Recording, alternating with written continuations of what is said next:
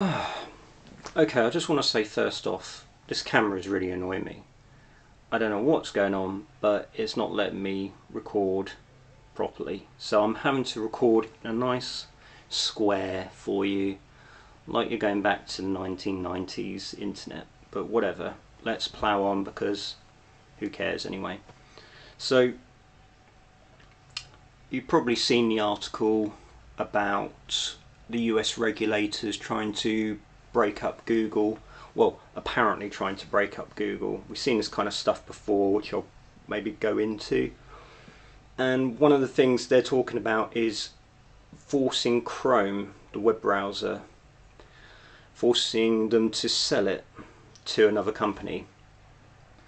And first thing it kind of reminds me of is what happened a couple of years ago with TikTok getting the Chinese company ByteDance to sell it, and I know that's come back up again and they're supposed to sell it, or who knows what's going on. Well, I don't really want to talk about Google too much now. I don't really care enough about Google. Now I know, hypocrite of hypocrites, I'm using Google, sure. I know. You're probably using Google, we moan about Google. I don't really care to use Google. I have to use it because compatibility with family members, let's say, who use Google, so there's certain services I've got to use. Fine. Anyway, I'm going on too much about Google. But the reason it's important for this channel, you guys, if you use Firefox, there's an important thing that goes on with Google and Firefox that you might not be aware. If you've seen other Linux channels and videos, you probably hear about it. But it made me think, and I don't know if videos have been done about this already. I haven't actually watched these videos really yet, so I don't really know. But I'm going to tackle it for you today. God, my intros are terrible, so long. Anyway, let's get into this. So, why should you be worried about it if you're a Firefox user like myself? Well, if you've looked about how Mozilla, who own and develop Firefox, get their finance, they get it from Google. And there's a good reason they get it from Google. It's because apart from the Chrome web browser and Chomium that Google own as well, Chomium's the open source part of the project, as you can see here from Wikipedia, and as you can see it's got a BSD free license, which means, if I'm correct, please correct me if I'm wrong, but it means that Google can take a open source version of Chomium and close it off, make it proprietary, put their own stuff on it, and they don't have to give you back the source code of their project. But the, let's say, main or normal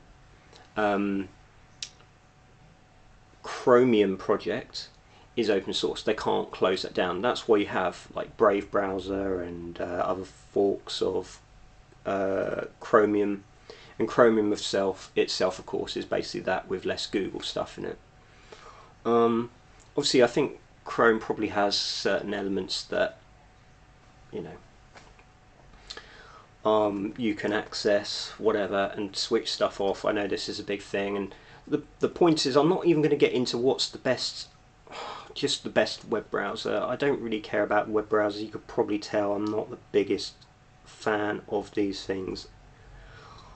Not just because all the cliches bloat and that, but look, the web is the web, and these web browsers have to basically work for everything, absolutely everything. That's in a way what's been good about Chrome. It's one of the best of a bad bunch, like Mozilla Firefox, the best of the bad bunch. So this could, however, breaking Chrome away from Google could actually be bad for Mozilla Firefox, and therefore could be bad for you if you're running it. So let's also now set the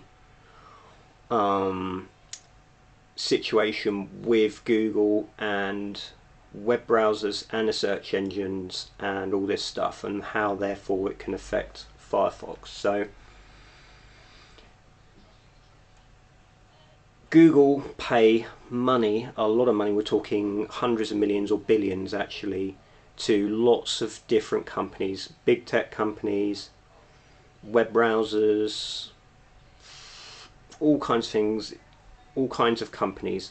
And the reason they do this is for their web search, which is their big part of their business. It's their main revenue, is advertising, getting you on their platform to search and spend, all through Google. Google's like your window to the web, right? You load up your web browser and Google's probably there. 99% of you probably going to have Google at when you open your web browser. It's possibly going to be on your Android phone if you've got an Android phone. All kinds of different bits of software, devices. So Chrome is a huge part of that. If you're running an Android device, it's probably going to be one way or another. It's going to have Google stuff on it, even if it's Samsung or whoever. All these companies, they get paid money by Google to have Google software, and you can't necessarily remove it in normal ways. So that's the first thing. Apple get paid billions by Google to have the Apple web browser, Safari or whatever, to load Google as the default, right? Again, this all plays into Google's hands. So where does Mozilla Firefox come into this? Well, Mozilla Firefox, as you might have seen, let's bring up Mozilla Firefox. This is on Mozilla Firefox, this web browser is Mozilla Firefox. Well, as you might have seen, it gets millions and millions and millions and millions of pounds from Google, and it's really their main source of income. Making a popular web browser, which is not so popular anymore, safe, functional and up to date, costs money, and means it needs developers cost money, and Google do this as well for a very good reason. They're not necessarily so interested in having Firefox with Google, in that Firefox is such a small part of the web browser market. It's tiny, really. Is, as I understand it, and I have heard this from other people in videos, it's because this is how Google hoped to avoid this kind of thing, to avoid the Department of Justice from breaking them up, saying, well, we have other competition. Mozilla Firefox, for example, is a competitor. The irony is they're a paid off competitor. They're deliberately kept alive by Google to show the Department of Justice. It's a ruse, really. Let's be honest about it. Sorry, Google, it's a ruse. Everybody knows it. Because it's such a small part. Okay, maybe it's a benefit to have Mozilla Firefox users load up Google. You know, some of that is revenue still, offsets some of what they paid, but this is relatively minor. We're talking millions, not even billions here. It's smoke and mirrors. It's a sleight of hand. So why should you care? If you're running Firefox, you should care if this goes ahead, because why would Google now pay Firefox to have the Google search if the Department of Justice says they can't? So effectively it will be a legal matter, a legal block. Google will not be able to pay any competitor money to have, or any business to have, the Google ecosystem, the Google search. They will not be able to like monopolize this, the whole thing. This is why they're trying to break it up. Will this literally happen though?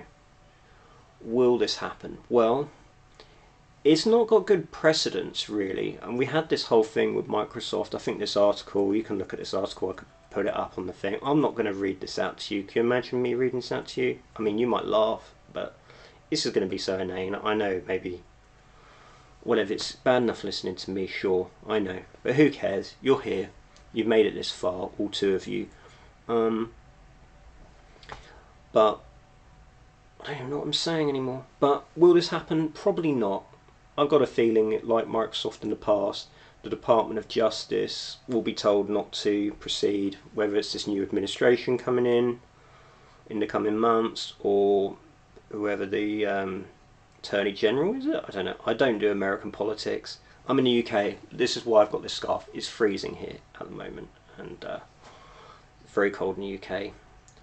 And I'm going off tangent again, but it's probably not going to happen. I've just got a feeling that Google will probably just get a fine. That's what happened to Microsoft, right? In the 90s, Microsoft dominated everything in computer desktop technology. For now, obviously Google is a significant part of the internet ecosystem and, well, devices on Android, I guess. So if it goes ahead, not good for Mozilla Firefox. They are not going to have the money to pay their developers. They've been questionable for a number of years how they've been run, and it's not necessarily going to change market share.